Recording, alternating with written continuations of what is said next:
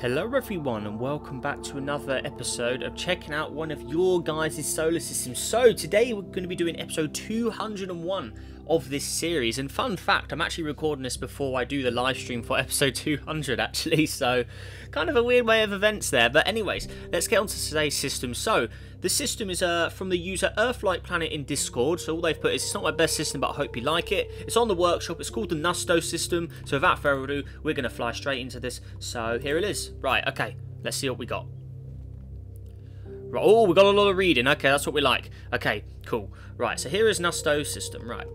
So, ooh, okay, so a nice decent size of stuff here. Okay, so the Nustow System is located about 650 light years from Earth. The system is located near the outer edges of a bluish-green nebula. So you can see that in the background, which is pretty cool. Ooh, nice. Okay. The star Nustow currently has 10 planets orbiting it. Robo speculated to have exotic life, but this is unconfirmed. 7 out of the 10 planets have moons. The biggest moon system belongs to Ido, with 8 moons. Nustow is similar to our own star, the Sun, but is slightly different. Okay, so we'll have to compare the stats there. Alright, okay. So, anyways, here is the stats. So, having a look here, we can see, yes, definitely it's similar, but larger. It's got more mass, bigger radius. It's hotter in the surface temperature. It's more luminous, 3.7 times more luminous. Okay, cool. So, it's maybe like a slightly older star than the Sun then, possibly, but it is more massive as well. So, pretty cool. Okay. So that is Nustow. Moving on, we got the first planet, Caspo here. It's a hot desert located closest to its star. The planet has no moons, but it's speculated it once did. So there it is there. So I'll see a lone hot rock, kind of like Mercury, chilling pretty close to the parent star. So if we have a look here, its stats, it's probably going to be quite warm, 248 degrees. Yeah, so quite a similar object kind of to Mercury there, okay. Next up, we have got Libo over here. It's a red and orange gas giant and the second planet to star. This planet has 6 moons. Cool. Okay, so we've got a hot, nice, warm, hot gas giant here. Let's check its size out. So, kind of like a Planet 9 Neptune size sort of object. Let's see here. Yeah, okay, a little larger than Neptune, actually, and Uranus. Okay. So, there it is. And then onto its moons. Let's have a look, quick look through all of those guys. So, we've got Liba. We've got Libi here. Okay. Then we've got Libu. Lips, Libby over here. Okay, so all like minor moons, but yeah, cool. I like the names, how they match up. That's pretty cool. Right. Next up, we got Robo. Robo is the third planet. Oh, Robo is the third planet from its star and is one potentially to have life. Probes have been sent orbiting this planet, but more evidence is needed to confirm, since it could just be asteroids. The planet has one moon, Bobo, which is also potentially home to life as well. Okay, so there's the planet. So it's looking Earth-like at first. You can see it's got some desert sort of look underneath it. We'll have a quick look at that. There's its moon, Bobo, as well. Interesting. Okay, so we've got quite an interesting planet and moon here. Kind of reminds me of Space Engine, actually, the way this one looks. So, pretty cool. So let's have a little look underneath those clouds. So, clouds off. There you are. Okay, so it's looking like a pretty potential good-looking world there. So, nice. It's actually got city lights on it as well. Okay, let's check its stats out as well. So, looking down here, 95 and 63. Yeah, got the stats. Very nice indeed. So, it's got the clouds. Yeah, looking good. So, it looks like quite a deserty, sort of rocky looking world. Look at its temperature is minus 27 at the moment. Okay, so it's still cold. So, yeah, just needs a bit of temperature really to really get it going. But, yeah, looking good. So, that's definitely a place it could definitely host life by the looks of things. So, there is that. Where's its moon at? So, there it is. But we've got Bobo over here. And this one's actually looking pretty exotic itself as well here. So, yeah, it's got like a greenish sort of ocean colour to it. Let's check its stats as well. 50 and 7. Okay, so not as high as the planet itself. It has got a higher temperature of 11.9 degrees though. So, pretty good. So, yeah, got quite a nice combo of 2 objects there. So, looking very nice indeed. Okay. Next up, we have got Zobo. Okay. Zobo is a blue, grey and white ice giant and it's the 4th planet from the star. The planet has 6 moons. It is likely that it had more since it had a ring system. Zobo is likely to eventually become part of the ring system as well. Okay, so that's the moon here. So it's going to get torn apart by Roosh Limit, probably. But anyways, onto the gas giant itself. That is a great looking ice giant, actually.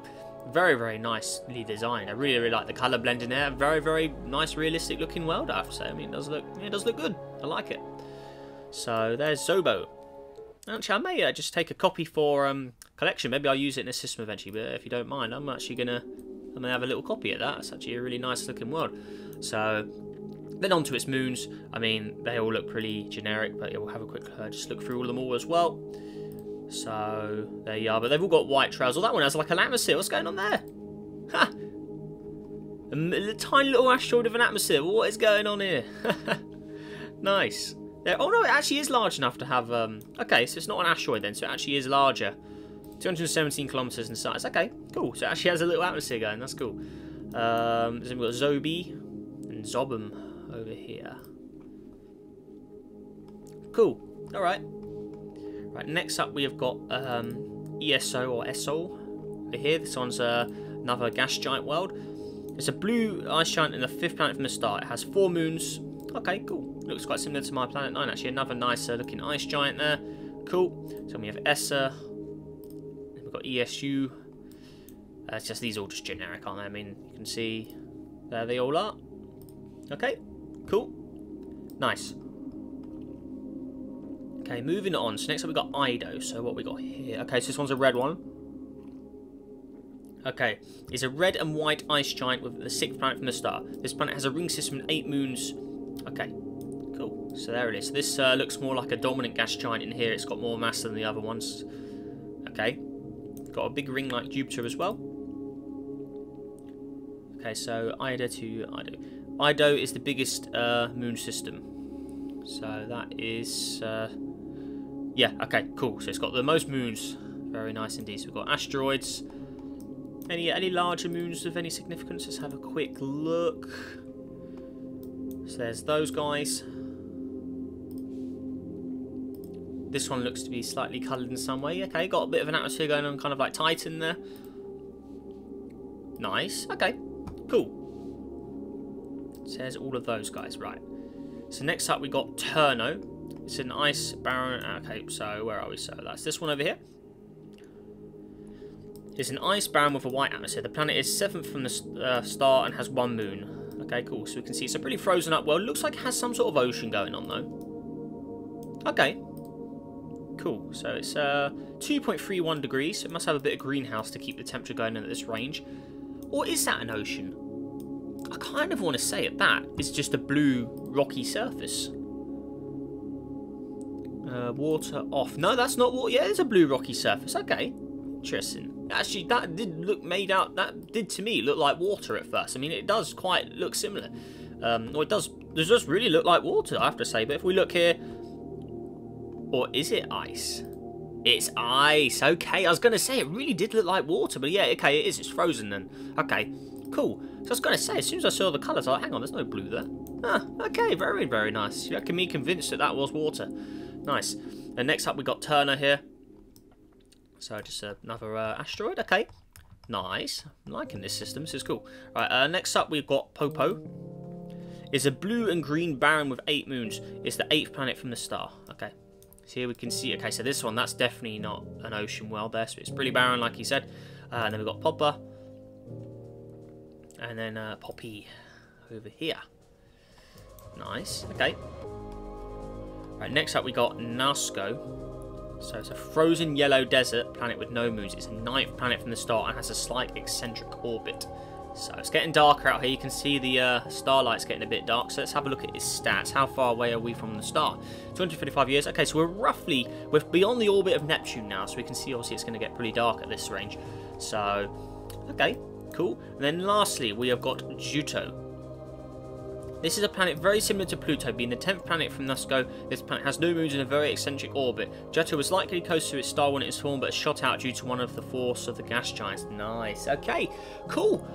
I liked it. Very, very nice system. Quite a short and sweet one, but still got a nice load of reading. And like I always say, I do like a bit of reading. It really adds to the personality of a system. I liked it. Very, very nicely designed. Nice description for each object, and yeah, pretty nice sort of realistic sort of looking system. No wacky orbits or crazy sizes or anything like that. I think it's quite a nicely put together system, I have to say. I mean, I think it's quite a good one. Yeah, I like that. Let's have a line up of all the objects. I don't think it doesn't have anything that's just out of the ordinary. It's got a nice generic sort of design, moons, orbits, and yeah, pretty cool. So yeah, nothing too wacky, definitely more of a realistic like system. And yeah, I really liked it. So anyways, onto the objects here. We got the red one, that's definitely the dominant gas giant, as we can see. And if we go to mass wise as well, yeah, easily the largest. So there we are, and on to the other ones. So they're all more the ice giant sizes. There we go. That's 100% the best looking gas giant in here. Onto the rocky planets. I think Robo, that's definitely my favourite Earth-like world. I think it's a good looking planet. And then onto all of the other or planets and moons, I should say, all the way down here. So there you are. Okay, cool. And there's that little moon with the atmosphere as well.